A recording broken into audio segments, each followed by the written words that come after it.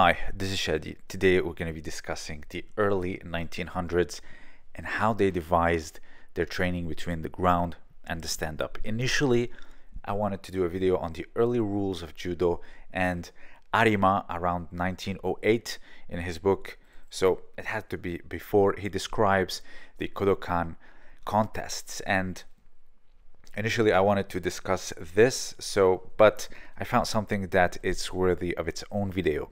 So initially in 1884 the pin was 2 seconds, but later I found something interesting, and it says that when it comes to the hold down, it is up to the referee or the judge to decide, and if there is some type of a control, then yes, and someone escapes, then they are given a wazari. Same for the throw, much like today, but it was up to them to decide if it's enough or not. There wasn't a particular time limit like before. The 2-second rule in 1884, it was clearly taken from wrestling. But so let's say, for example, someone maintained it, barely maintained it, and kept fighting for it, and then later he lost it, and then someone on the other hand had no trouble maintaining it while the other is really fighting hard, then just call it off. So it's very nuanced. So it's kind of something that can be studied again, not necessarily putting time limits. Some people do fight, it can be long, it can be short, whatever.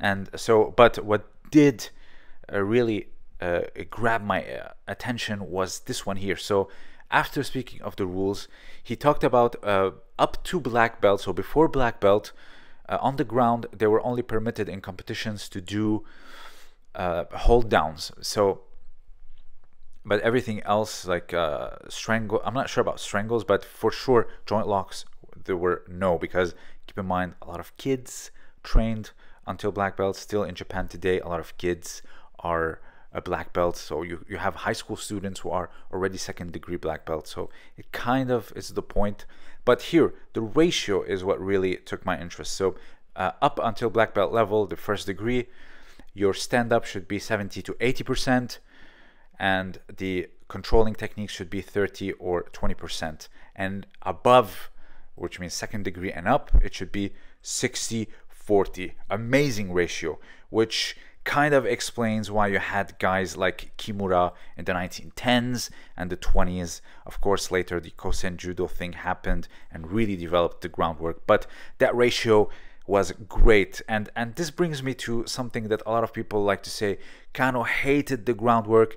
And notice in grappling we have a lot of hyperbolic language. So let's say this champion trained under so-and-so. We just go black and white with it till the very end.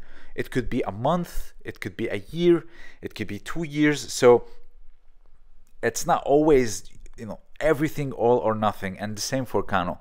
It's not that he hated the ground. No, he realized that you need to have proper priority for the stand-up. And it shows here, up until the black belt level, 80% it should be standing up. It's not just gripping and throwing or doing stand-up sparring only. No, because there's a lot that goes to it. Do you realize the infinite repetitions that children need in order to develop a proper throw? And that's something the jiu-jitsu crowd does not understand. And I'm not saying that because I'm trying to say judo is superior or anything. No, I am saying that because after 6 years now, I understand the amount of repetitions, and still you can be very bad in that one throw that you constantly repeated for years. And also ukemi. Ukemi doesn't mean to fall, it means to receive. So how to receive a throw is also very important. Those things, how to effectively repeat thousands of times a throw, and also how to receive it again thousands of times for your safety, to understand how to escape it later.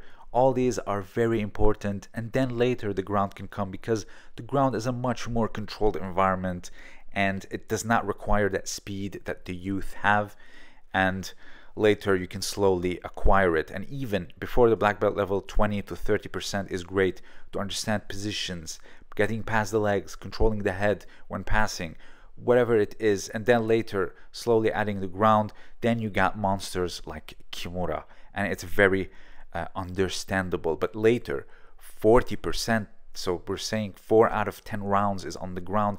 That's a great ratio, because even now I know black belts in Japan and in France, you can tap them in the first 20 seconds, and it's really a sad phenomenon that exists. You have guys that are very tough on the ground, don't get me wrong, but that ratio should be maintained and really studied. A lot of the times in the National Institute of Judo, if you go and train in Paris, you know where it is. The first 4 rounds are always on the ground a lot of the times, and then the rest, around 6, are stand up, and you can develop really good groundwork. So at the time, of course, Kosen Judo was a thing, not a thing yet, 1908.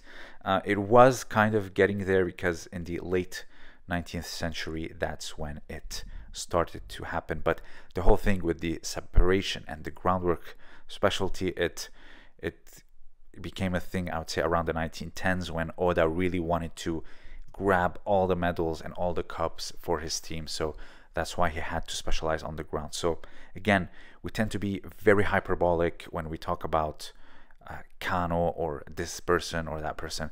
It's always somewhere in the middle. And again, you have no idea the amount of repetitions you need in the stand-up in order to develop a proper throw. It takes years.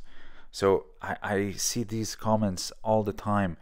Now you see the throws in ADCC, so Jiu-Jitsu surpassed Judo. I'm sorry, you are sadly mistaken. I'm not saying that again to be superior or anything. No, because you have to understand the amount of repetitions. Are they doing this type of repetitions that you see here? I'm willing to bet all my bank account that no, it's not happening. And they see these subpar uchimata that happens, and then all of a sudden now they go again hyperbolic. Now we have the throwing and we have the grappling on the ground, and so now it's a superior art. No, not in the slightest. And you should ask everyone who went to jiu-jitsu. I'll ask Ishii again if you guys want me to. I'll give you another example. I had Catarina Costa recently on my channel, and she talked about her foot sweep and how she became somewhat known for it. And she talked about her trainer. He says, write down every single repetition you did in sparring and in drilling, and I want you to reach the 10,000 repetition mark in a year. And she finally did that. So is any one of you doing that? I'm not doing that. So understanding the nuances of a throw doesn't necessarily mean you have mastered it. Again, it's all a big shade of grays that you have to reach. Nobody's doing that unless they have a proper background in wrestling or judo. But to say if you just go in jiu-jitsu and all of a sudden, because what's happening in ADCC now, these, excuse my language, subpar throwing and takedowns, that now it's superior. No, because I understand the massive priority that it is the ground in jiu-jitsu and the massive priority that it is the stand-up in judo, and that's why it creates this like offset in the skill set. So on the ground, a lot of them can be very good and a lot of them can be very bad, and the same for jiu-jitsu. You have guys that only start on the knees and they don't know a single takedown yet, can be great champions, but on the ground they fully commit to themselves. So you have no idea the amount of repetitions that you need, thousands upon thousands, in order to get decent in one throw. So please take that to heart. Drill them as much as you can. Same with your reception, and develop that explosiveness and develop that awareness in the stand-up. It's very important. And also, a lot of judokas getting tapped out in the first 20 seconds is not good at all. Don't say, I don't need it, or if you're in competition, I'll just turtle. There's even a round that says anyone who prevents the stand-up or the katamewaza, i.e. turtling, also goes, they are also penalized, and it's not good. So around the 1908, there was proper ground rules and rule sets, and even things like safety, because at the time they said no twisting, no joint locking the ankles or the knees, and also the fingers. Ashigarami stayed there because it wasn't locking in the same sense as trapping the knee, but later, of course, with the injuries, it went away. So again, when it comes to safety, I'm all for it, but everything else, it should stay as a technique and also develop the expression, not take away techniques or whatever. So if you have anything to add, let me know. This was Shadi. Thank you for listening.